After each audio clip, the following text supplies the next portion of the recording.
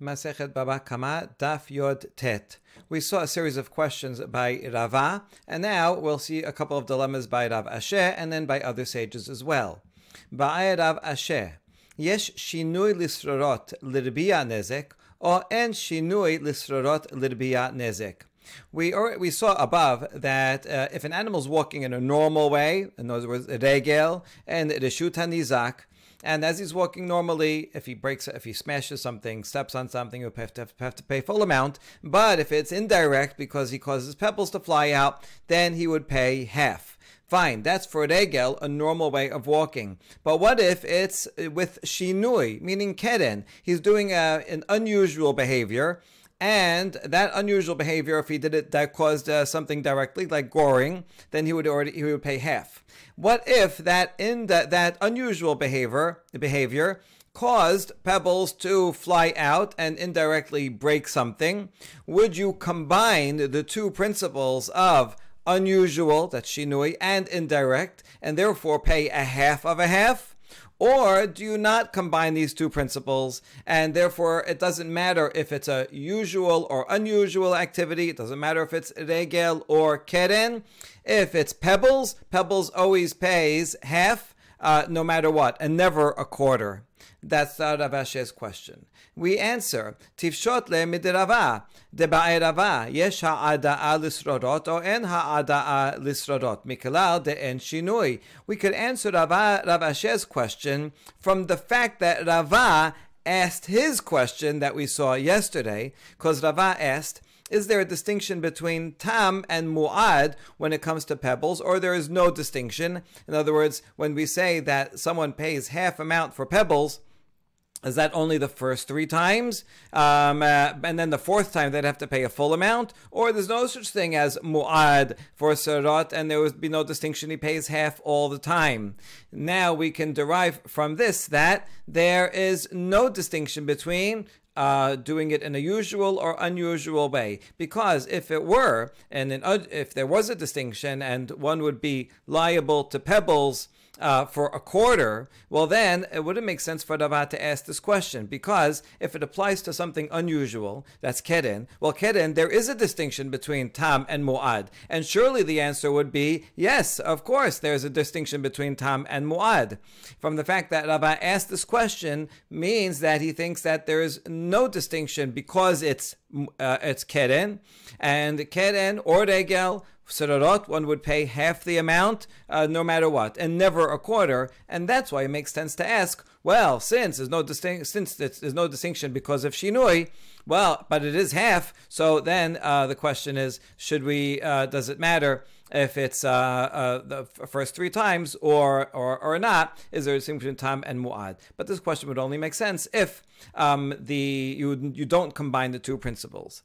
So can't we figure out the answer that there is no distinction between regel and keren from the fact that Rava asked this question, and we say not necessarily. Dilma Rava im timse lomar ka'amar, im timse lomar en shinui, yesh ha'ada'a or en ha'ada'a. Rava actually wasn't sure about either question, and says, listen, maybe you'd pay a quarter if it was done with keren.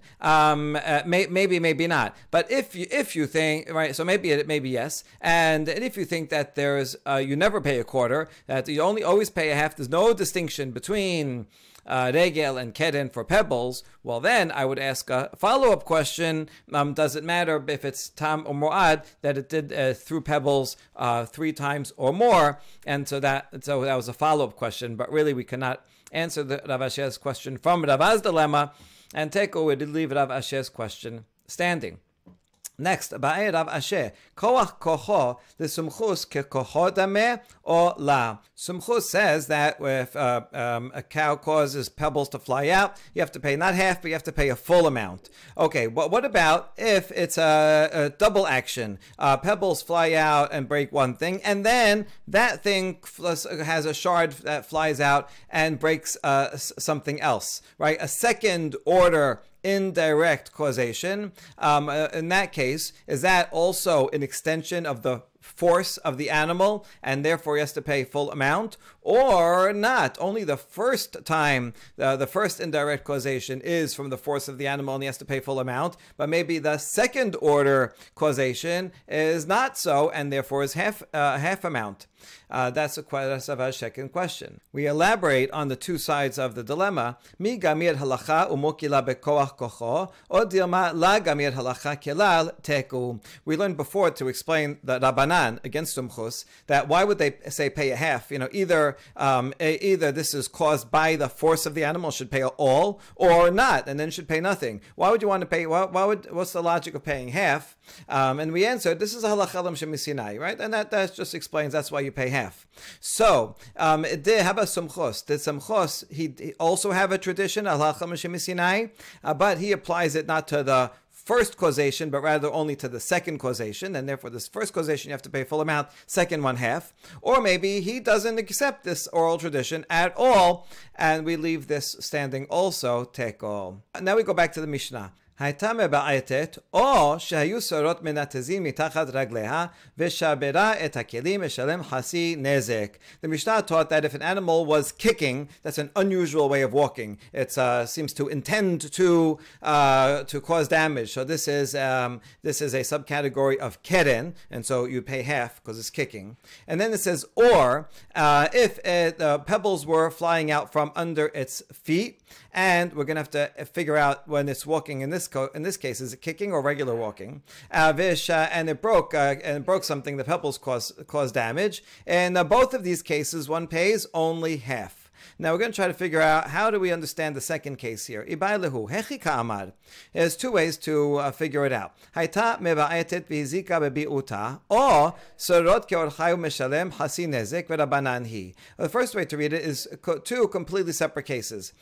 Either that it's walking in kicking in an unusual way, and that's why it's paying half the amount. Or the second one is it's walking in a normal way, but the pebbles are flying out. And for pebbles, even if you're walking in a normal way, you pay half the amount according to Rabbanan who argue with Sumchus. So we're two completely separate cases, and they're chasi nezik for two different reasons. One, because it's keren, unusual, and second, because it's indirect, it's serorot. That's all one way of reading it according to Rabbanan. Or Dilma, Haitam Ba'etet Vizika Bebi'uta, or Serot Mechamat Bi'ut Meshalem Hasi Nezek, Haki Orchem Meshalem Nezek Shalem, Umane Sumchusi. The second way to read it is more continuously. And the one is that it was kicking, and it damaged something when it was kicking. Yeah, then, as we said, you pay half Nezek because that's keren. Or the second case is assuming also that it's kicking, like the first case, and just adding that it has pebbles that are flying out because it is kicking. One also pays hasi nezek. Why? Because it's unusual, not because it's not because of pebbles, but only because it's unusual. And therefore, we can infer that if it was walking in a normal way, one would pay a full amount, and that is the opinion of Sumchos. So we can read this whole thing according to Rabbanan, or we can read this Mishnah according to Sumchos. Two seemingly valid ways to read it. Can we figure out which one is correct? Tashema misefa. Well, look at the continuation of the Mishnah where it says, Darsa ala keli ushvaratu. Nefal hashebed al keli acher ushvaro. Ala rishon meshalem nezek shalem, vala charon hasi nezek. Visumchus. Mi'it le hasi nezek. Here is a case where an animal is walking normally and stepped on one vessel and broke it. And as it broke, a shard flew off from that first vessel and damaged a second vessel. And the law is, for the first one, he has to pay a full amount because that's just from normal way of walking. And for the second, only half, because that's pebbles. Now, if it's sumchus, does sumchus ever say that one pays half amount for pebbles? He should pay the full amount, both for the first one that broke and for the second one that broke. So this proves that it's not sumchus.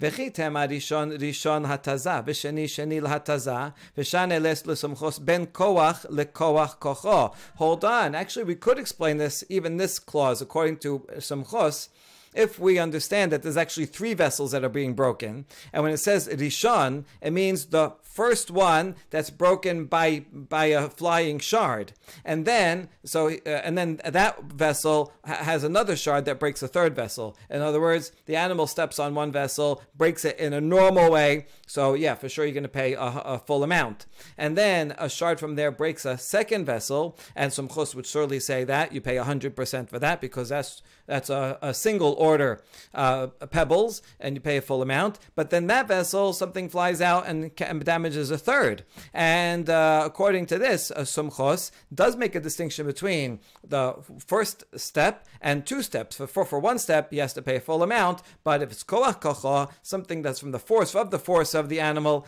then you'd pay 50%. And therefore, actually, you could explain this entire Mishnah according to Sumchos.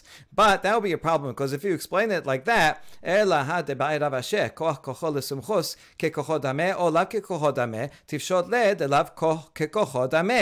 Rav Asher, that we had this question above, asked about this very question. Does Sumchos have to say that you have to pay, you can pay 50% when it's a double order or not? And we left it as a teko, and he couldn't figure it out. We didn't have an answer. Why didn't we derive it from here that, look, if this Mishnah is like Sumchos, then we would be able to prove that the second vessel you pay only 50%. From the fact that we did not answer Rav Asher's question, means that this is an incorrect reading. And we answer Rav Asher k'Rabbanan mokila uba'eh la hachi. No, it could be Rav Asher leaves the question open because he is interpreting the dilemma that we just talked about of this clause of the Mishnah. He's interpreting that dilemma to be all within Rabbanan. And so he's not even bringing Sumchos into it. In other words, we know that there's some type of discussion about this Mishnah in 2 ways. And before we said either you can read it, depending on how you read those 2 clauses, as continuous or not, and then it would be according to Rabbanan or Sumchos. And then we said, well, if you interpret it that way, and you follow Sumchos, then it would follow that Sumchos says you pay 50% for the second order causation. And then we would have an answer. But from the fact that Rav Asher doesn't cite all that, it must mean that the question that we had about the Mishnah has to be different and is all within Rabbanan, and therefore has nothing to do with Sumchos at all. And so what's the question within Rabbanan? Here's 2 ways to read the Mishnah within Rabbanan, as follows. Hatavetet vizika bi'uta, o serot keor chayhu hasi nezek, ha mechamat bi'ut rebia nezek v'yesh shinoi. If it was kicking and caused damage by kicking, well then you pay half because that's an unusual. Or if it was walking normally and and send pebbles, also you'd pay chasi nezek because this is Rabbanan. And the inference we could make of this being 2 separate, completely separate cases is that if it were kicking and sent pebbles, then you'd pay a quarter, because yes, you do combine shinui, unusual walking, with pebbles, and that would be a half of a half. That's one way of reading it. Or the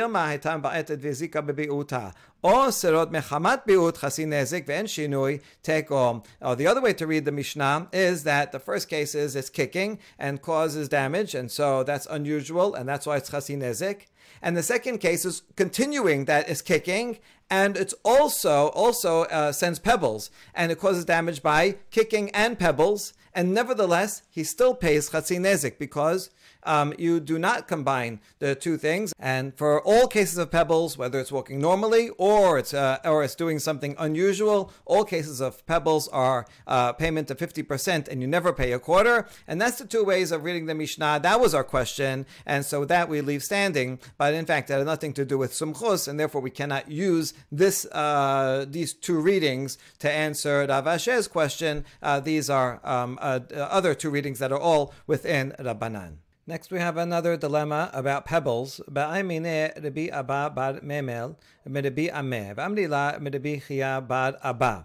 Abba asked this question from someone.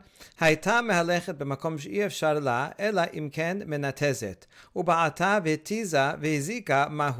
an animal's walking in a place where it's impossible for it not to send pebbles flying, like some narrow path and has a lot of pebbles on it, and just walking regular, automatically they're going to fly out, and sure enough, a pebble flies out and causes damage. What do we say about that case? Do we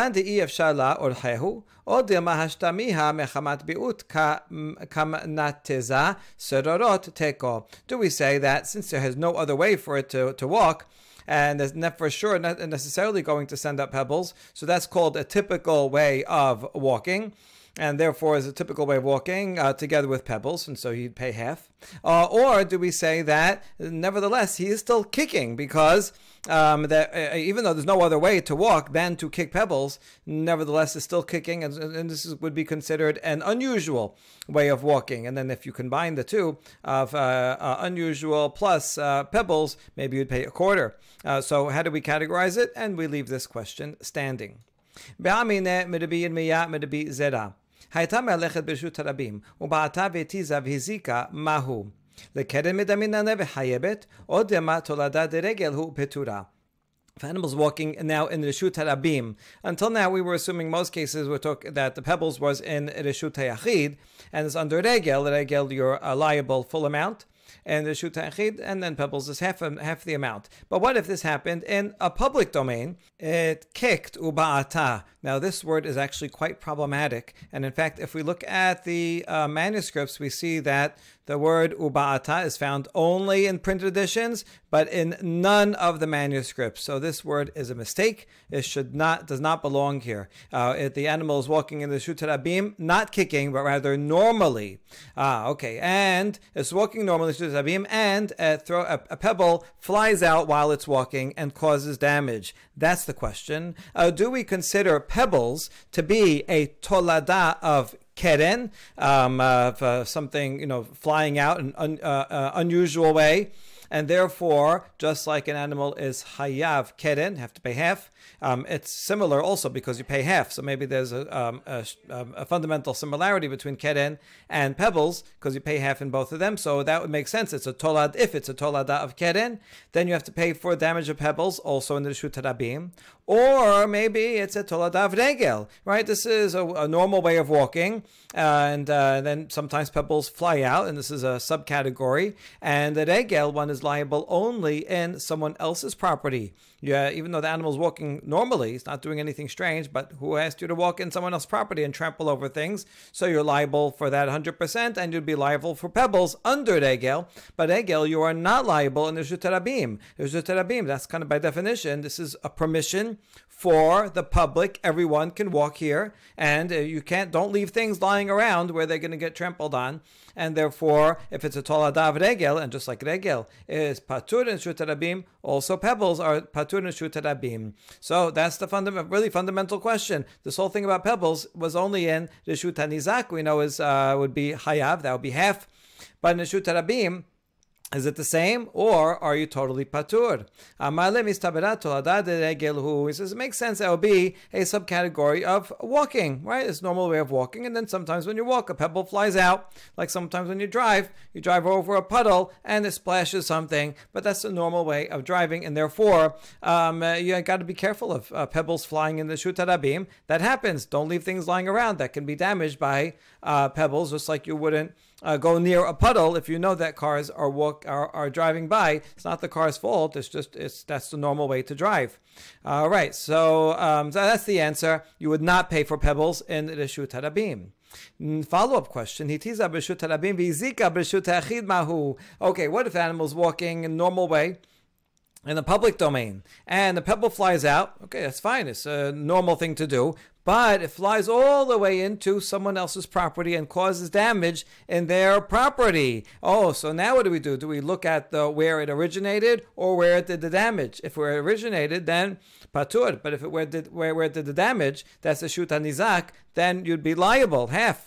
Amarle Akira and Kan Hanacha Yeshkan. And Rabbi Zera answers, listen, there was no lifting, therefore there is no placing. If I'm not responsible for the kicking part of going up in the air, then I'm not responsible for where it lands either. Not my problem. It doesn't matter if it lands in the Reshut HaRabim or the Reshut HaYachid.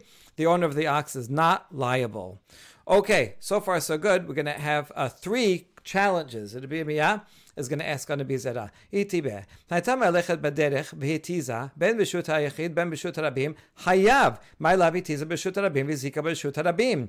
Here we have an explicit braita that says if an animal is walking on the way and it sends pebbles flying, and it doesn't matter whether it's in a private domain or a public domain, the owner is liable. So simply, it seems like it's talking about a case where it flies out in the Reshut Rabim and it causes damage in the Reshut Rabim, and that would challenge Rabbi Zera's first statement that it's like under regel. And we answer, La, hetiza b'shut rabim v'zika b'shut hayachid. No, this case is talking about where, yes, it flew out in the Reshut Rabim, but the damage was caused in the Reshut hayachid. That's why he's liable. But if it caused damage within the Reshut Rabim, it would be like totally like regel and would be patur. All right, fine. That it resolves Rabbi Zera's first statement, but now it challenges his second statement. Hamat akira in kan hanacha yesh kan. But you also said that if there is no lifting, if I'm not liable, if I'm not responsible for sending it flying, I'm also not responsible for where it lands, and therefore he should be patur even if it lands in the Reshut hayachid. Amaleh hadribi. Rabbi Zera says, I changed my mind. You're right. That's what I thought. I thought that it should be okay because of this logic. If I'm not responsible for sending it flying, I'm not responsible for where it lands. But now I changed my mind. And once he's not changing his mind about the first statement, only about the second statement. And so according to the new Rabbi Zera, if it lands in the Reshut Harabim, patur, it's regel. But if it lands in the Reshut hayachid, well, that's already the Reshut hanizak, and I am liable. Okay, we have another challenge. Itibe. Darsa al keli ushbaratu v'nafal hasheber al keli acher ushbaro al rishon meshalem nezek shalem al achar meshalem chasi nezek. This is the Mishnah that we've seen already that says if animal's walking and steps on one vessel and breaks it, and that broken vessel, a shard of it goes out flying and breaks a second vessel. So for the first one, he has to pay a full amount because that's normal regel. We're talking about in the Reshut hanizak. And then for the second one, only half because that's pebbles. And now, that's the Mishnah. We have a Braita on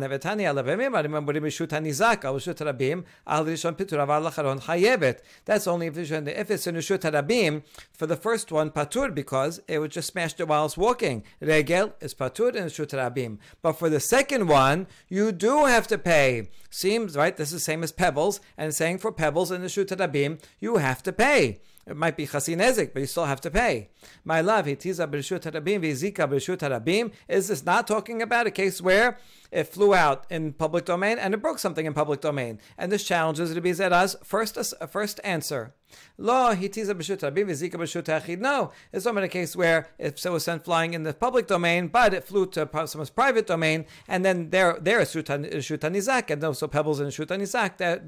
That's where he would have to pay half. Hold on, hold on, Rabbi Zera. You said that if I'm not responsible for it flying, I'm not responsible for where it lands. Yeah, I changed my mind about that. I already told you I changed my mind. So yeah, you're right. The one is chayav, or is only patur if it lands in Reshut Harabim. If it lands in Reshut hayachid, chayav. Yini. Third question. ואמר רבי יוחנן, אין חסי נזק חלוק לא לרשות הרבים ולא לרשות היחיד ולא לרשות הרבים. Rabbi Yochanan says there's no difference when you're paying half amount. There's no difference between reshut hayachid and reshut harabim. What cases are talking about? My love, it is a b'reshut harabim v'zika b'reshut harabim. Is it not where the animal's walking in a normal way in the public domain and it breaks something in public domain, and still says there's no difference? So that means that just like you would be liable in private domain, b'reshut hanizak, you'd also be liable here. So therefore it is liable. Challenge to the Bizara's first statement. Lo hitiz b'reshut harabim v'zika b'reshut hayachid. No, Rabbi Yochanan meant that the damage goes from Reshut Harabim to Reshut hayachid. That's why one is liable. But if it takes off and lands in the Reshut Harabim, then it will be patur. That's consistent with the Rabbi Yochanan. Hold on, v'hamat akira in kana nacha yesh kan. Wait, what Rabbi Zera, you said they keep bothering him. Once he can't get out from under it. Once he said this thing, he has to keep retracting it. Okay, it sounds like, although it's not necessarily true that this is a continuous flow of a conversation, because otherwise he already said he retracted it twice. We have to say it again. But rather, it could be that he retracted it once, but now we're applying that retraction to all the cases that he would have to say, I retract. That doesn't mean that this is a word for word stenographer copying down the conversation as it happened.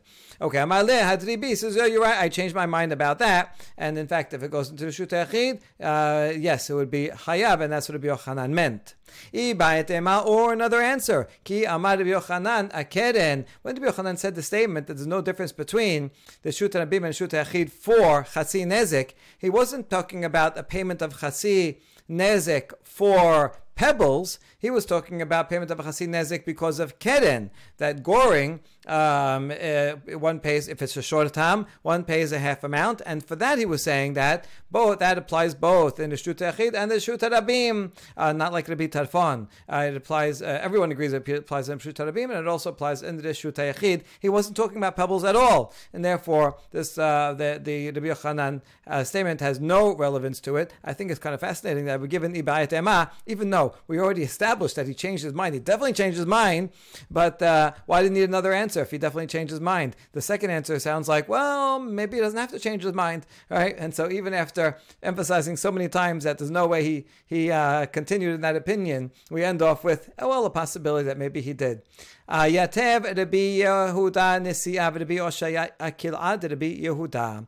Okay, Rabbi Yehuda Nisi'ah, the grandson of Rabbi Yehuda Nisi'ah, and Rabbi Oshaya were standing at the entrance of Rabbi Yehuda's house.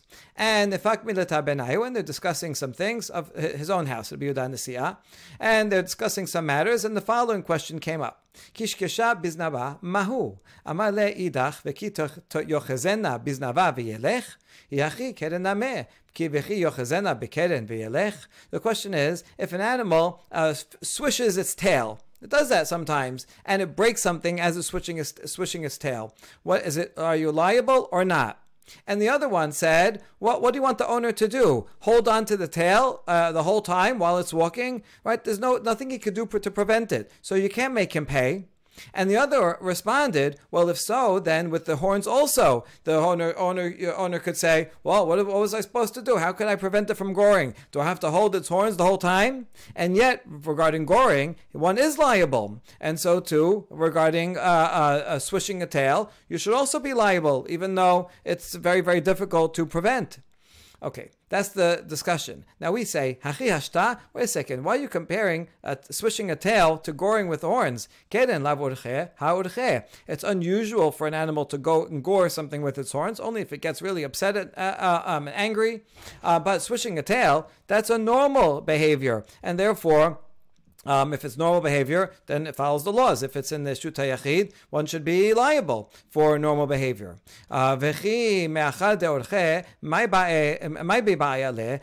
if it's really its normal behavior, then what kind of question why are you even asking the question, right? So it's doing thing that's normal behavior, and therefore in the Reshut Rabim will be patur, the Reshut Yachid will be chayav, and the answer is kishkush yeterami ba'yaleh. We're talking about when it's not swinging the normal swinging a little bit, but excessive swishing of its tail. And so this is on the borderline of being usual and unusual, and that's the question that they were asking. How should we categorize it? Okay, follow-up question. If an animal, a male animal, is walking and swinging its male member and that breaks something as it's doing so.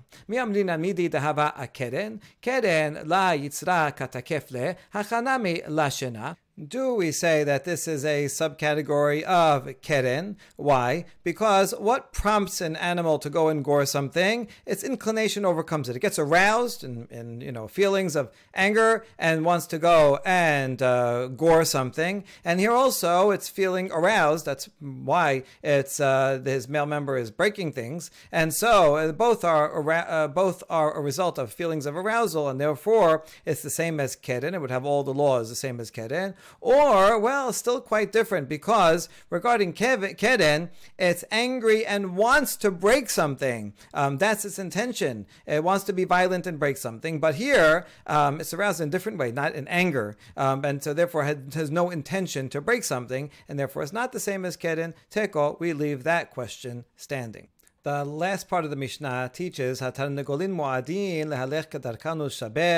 chicken that is walking in a normal way and breaks something, so that's considered mu'ad. And then it goes on and says if a string is tied to the chicken's leg and it breaks a vessel by the string flying off and knocking into something, then that he has to pay half damage. That's the same as pebbles. It's not the chicken itself, not the body, its own body, but rather the string that is attached to it, then goes and breaks something, so he pays half damage.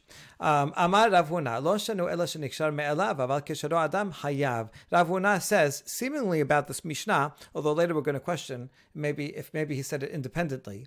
But if he said it about this Mishnah, then it means that this is only true that he pays chatzi nezek if it got tied on its own. Right? It was lying around like pebbles that are just there, and chicken got caught in it, and then he pushed it, and it went and broke something. Then the owner of the chicken has to pay half. But if someone else came and deliberately tied the string to the chicken, and then it's walking around and it causes damage, that would be a subcategory of a pit. That's an item that is liable to cause damage. Even though it's moving around, this could still be a pit, and the person who tied it on there is liable. Now we ask, Nikshar me'elav man chayav. If it got tied on its own, who exactly would be liable? Is it the owner of the string? Someone dropped a string somewhere and it got tied on its own, and so is it that the owner of the string? Well, what happened there? If the owner of the string put it away in a safe place, and somehow the chicken went into that safe place and got stuck and got caught on it, and then it caused damage, well, the owner of the string is beyond his control. It's not his fault. And if the owner of the string was not careful with it and left it out, and then the chicken came and got caught in it, and then went and pushed it, and it went and broke something, well, then the owner of the string is definitely fully liable. He's negligent and should have to pay a full amount, not half. And so if it's the owner of the string that has to pay, we can't explain the half payment. Ela chayav ba'al tarnegol. Rather, it must be that the owner of the chicken is the one that has to pay half. Ma'isheneh kule nezik dela dichtiv ki yiftach ish bor velo shor bor. Hasi nezik name ish bor velo shor bor. Well, why doesn't the owner of the chicken have to pay a full amount? Well, because the pasuk says regarding bor, only if a human being digs a bor, then he is liable. But if an animal digs a bor, my animal digs a bor, then I don't have to pay. Only if I'm directly responsible for the board, not if my animal digs a board.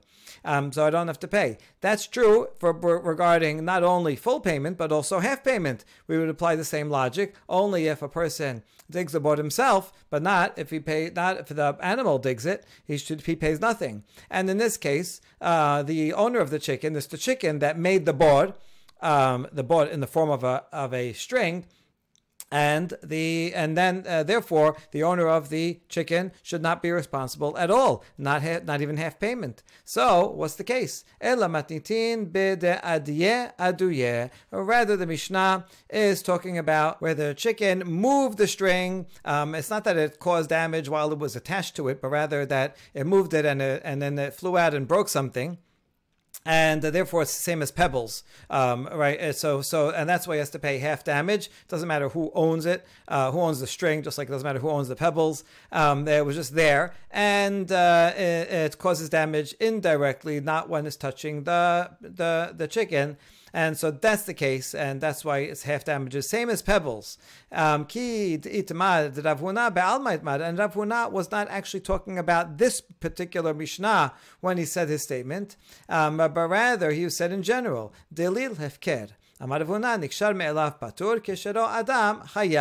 there's a string that's hefker, it's just the middle of the street, and it gets tied onto a chicken on its own, it just gets tied on and then causes someone to trip over it or causes something to break, then the owner of the chicken is patur. But if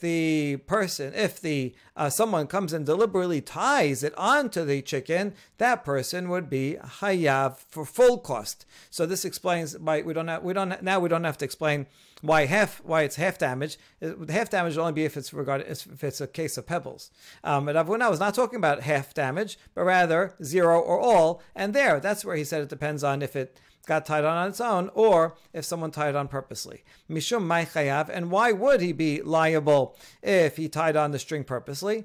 Amar Rav Huna bar manoach mishum boro hamitkalgel beragle adam uberagle behema. This is a subcategory of board. It's a moving board, a standard board. A pit is just something that is stationary, that I put it there. But there is such a thing as a pit that is moving around, and it's attached to the feet of a person or the hooves of an animal, and that's also a subcategory of pit. And if I purposely put a dangerous thing, attach it to a person or an animal, and it causes damage, so then the person who did that, that's basically the same as opening a pit, is liable for 100% of the damage. Matnitin, Kesad Hashen Mo'edet. Next Mishnah, describing the case of Shen, an animal that causes damage by eating and is forewarned. How does it happen? Lechol et tara'ui la, only if it eats food that it normally eats. This is a normal type of damage. Habema mo'edet lechol perot v'irakot. And here's an example. An animal is considered forewarned if it's eating fruits and vegetables, right? These domesticated animals are herbivorous. Achla kesut o kelim mishalem hasi nezek. If, on the other hand, an animal goes and eats garments or vessels, that's unusual, and therefore that would be under keren, and we would pay only half damage. When does one have to pay the shen, a full amount of shen, when it does something normally? That's only if it's in the private domain of the nizak. But if it's in the Reshut Rabim, the owner of the ox doesn't pay anything, because what are you doing leaving your food and stuff around in the Reshut Rabim? You don't pay anything at all. This is a normal behavior for animals to go and eat food that it sees. However, if the animal does derive benefit, even in the Shut Rabim, then the owner does have to pay the amount that it derives benefit. So this is not damages, but just simply that, well, my animal ate something, and so I should pay you for what it ate, because it's just, I owe you that. Now, the difference between what it benefited and the damage can be significant, right? If you have a very fancy pasta dish that costs you $50, and now my animal comes and eats it, now, for my animal, the benefit was not $50. It would be just as happy with some, cheap grains, and it would get the same calories. So from my perspective, it benefited about $2 worth. But the damage to you is going to be $50. So therefore, if that happens in Reshut HaNizak, went into your house and ate your fancy pasta, I have to pay you back what it costs.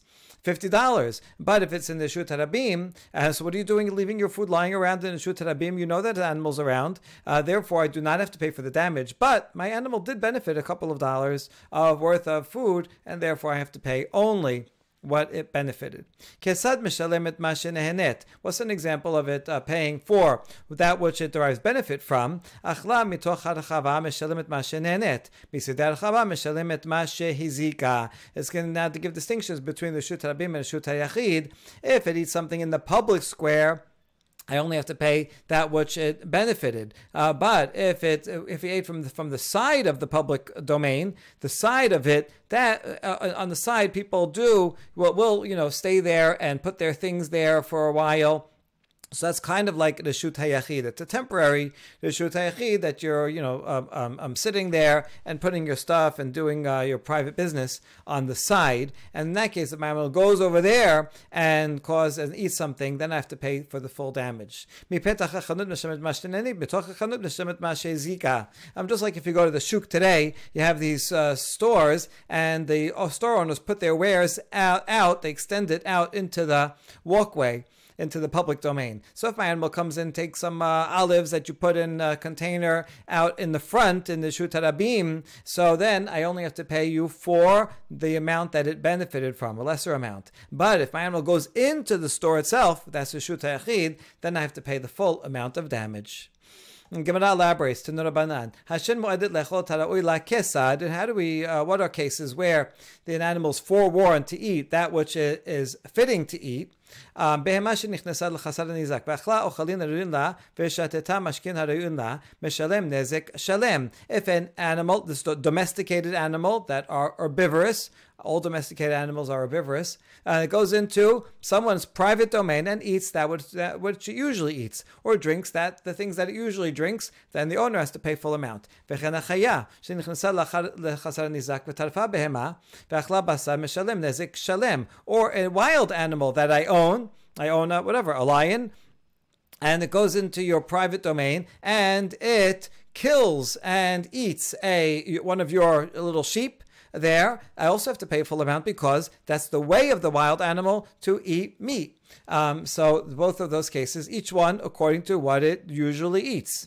פרה שאכלה שעורין, וחמור שאכל קשינין, וחלב שליקק את השמן, וחזיר שאכל חתיכה של בשר, משלמים נזק שלם. And similarly in these cases, where an animal is eating something, it's not like this number one preferred food, but these are things that it would eat if there's nothing else around. A cow eats barley, or a donkey that eats vetches.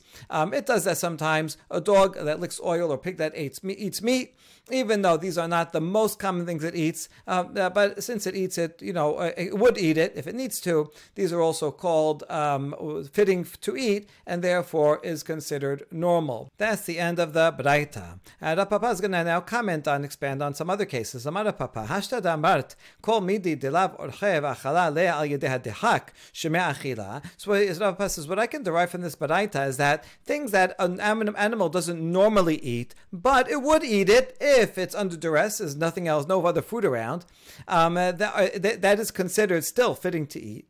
So look at these two examples. Hayshuna dachal tamreh v'chamara dachal binita meshalem nezek shalem. If a cat eats dates or a donkey eats fish, you still have to pay the full amount. A cat usually eats meat, doesn't generally eat fruits or vegetables, but it would eat it if you really needed to.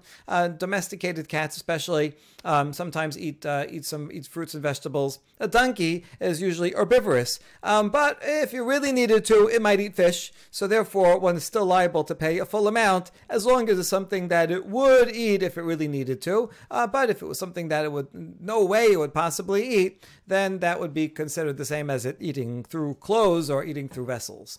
Hahu chamara dachal nahama fasle ufalse lesala hayebe bi Rav Yehuda leshalem nezek shalem anahama vasalak hasi nezek. There was a case of a donkey that ate some bread, and while it's eating the bread, it also broke the basket. The bread was in the basket. And so it caused damage to both things. The case came to Rav Yehuda, and he said the owner of the donkey has to pay full amount for the bread because that's normal thing for it to eat, and it has to pay half nezek for the basket because that's unusual. Donkeys don't usually go around and break baskets, and so therefore that would be like keren, unusual, and therefore only you have to pay chatzi nezek. Ve'amai, we ask why. Kevan dorche lemechal nahama orche name lafasu lesala.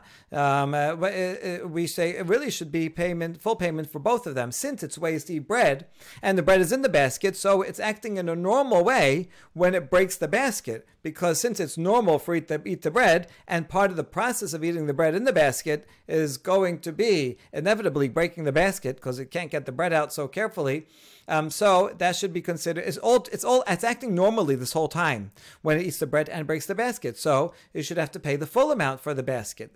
And the answer is da'achal v'hadar pales. I was talking about a case where there's two steps. First, he ate the bread and finished. And then maybe he's looking for some more bread or whatever, or he's walking away, and he breaks the basket, and so that's unusual. If he did it while he's eating in the process, then this is all part of the process of a normal act. But if he finished eating and then breaks the basket, that's weird. Why did he break the basket after that? So that would be the same as goring, and we would only have to pay half.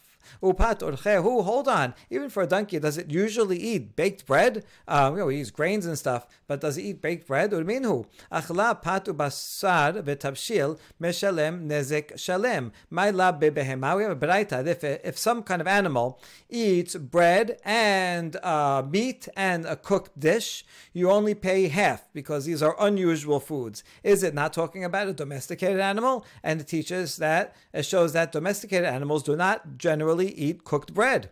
This is lo bechaya. No, it's talking about a wild animal. That's why wild animals don't eat bread. They don't like anything made out of grains and vegetables. Wait, chaya basarur chehu. But if it's a wild animal, then what's wrong with the? Why is it only pay half for eating meat? Wild animals eat meat. De meat ve. We're talking about where it's roasted, right? Wild animals like raw meat, then they don't like the roasted meat. Or maybe it's talking about a deer. Deer, although they're wild animals, are herbivorous, and that's why it wouldn't normally eat the meat, so it's only chasi nezek. Or we could go back to the original saying it is in fact a domesticated animal, but it ate it on the table. Usually domesticated animals, that table is for human food, they know, and they stay away from the table. And that came right up to the table and ate it. So it is, even though it might usually eat bread, it wouldn't usually eat bread while it's on the table, and therefore chasi nezek. Hahu bar ha de chazal lifta apuma de dana sarich selek achala lifta utbare le dana. A goat saw a turnip on top of a barrel. It climbed up to get the turnip, it ate the turnip, and in the meantime broke the barrel. And so Rava said, you have to pay for the turnip, full cost, and also you have to pay for the barrel, full cost. We ask, my ta'ama, why should you have to pay? I mean, the turnip, we understand, it eats turnips, but it's unusual for a goat to break a barrel, so that should be chasi nezek. And the answer is, since its way is to eat turnips, so its normal way also is to climb up if it needs to get the turnip. Therefore, when we talk about the usual or unusual activity and usual unusual food, it's not just the food itself or the activity by itself. You look at the entire scenario. If you take a typical goat and put it in that scenario of a turnip on top of a barrel, what would it do? A normal goat do? It would normally climb up and get it. And so, since it's normal behavior for it to do, if it's in a shut hanizak, one would have to pay the full amount. This is an expected behavior, and since expected behavior, the owner should know, this is going to do that, and you should know that your animal would do that, and therefore you have to be more careful. You deserve to pay a full amount. We only say you only pay chasi nezek if it's something unusual, and the owner could say, well, I didn't expect it would do that. If it's just a barrel with nothing on it, so then the goat, it's not unlikely that it would go and break a barrel. So since the owner could say he didn't expect it, only then he pays the half amount. Baruch Adonai le'olam, amen ve'amen.